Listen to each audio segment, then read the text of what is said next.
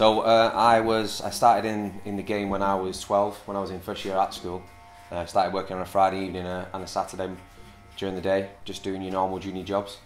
I went all the way through school, still working at the barber shop, and then when I was 21, I thought that's it, go all out, and went to Oldham College. We did MVQ, MVQ level 2, level 3. I did my assessor awards. I kind of like rushed right through the courses, having been taught in the barber shop by the guys I used to work for, and I just went head over heels with it and did all my teaching qualifications. Stayed at my previous employment for 8 years, and since then me and Reese have opened Ruger, and education still goes on. I don't really do much college work anymore, but just freelance and seminar work.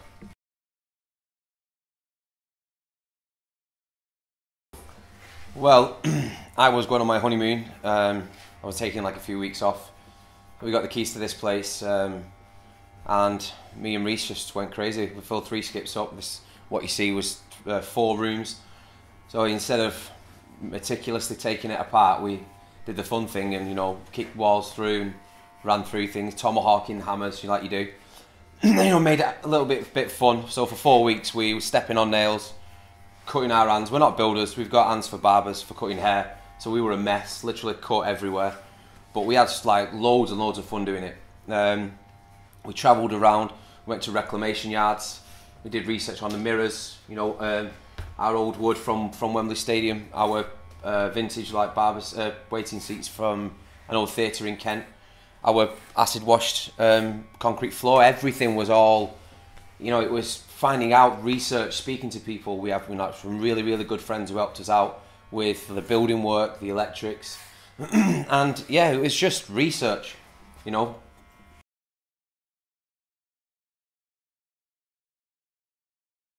Yeah, there's a few. One, like a good friend of ours who me and Reese have kind of idolised for a while, is Kevin Luchman. He's so down to earth. His work is incredible, and he's a bit of a legend, really. Like overseas, you've got Famos, who works in Notorious in Montreal.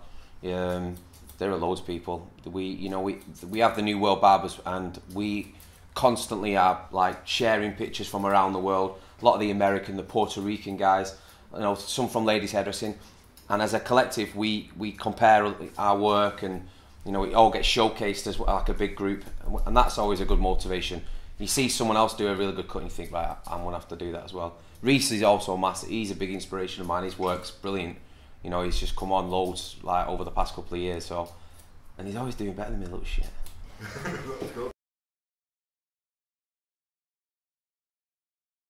Well, our main focus is the shop. We spent so much time and effort on the barber shop that we do want to go and do shows. We do want to do magazine work, and we do want to do collaborations with lots of other people. We want to make sure this place goes crazy. We want to make sure our main focus is happy people.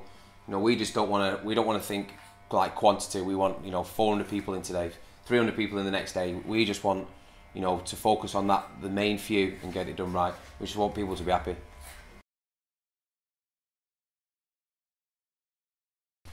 Well, it's the location. It's the area in which it is. Whenever we do something big, we go down south. We're on the train for 2.5 hours going down to London, which we are doing 3-4 times from now until March. The fact that it's just 30 minutes away for us, it's massive for the industry, because you bring it up north. There's a lot of good barbers in this area which deserve to be a part of it. In the industry where we don't have to travel miles. So it's nice for it to be up here, and we can all get together on our doorstep basically.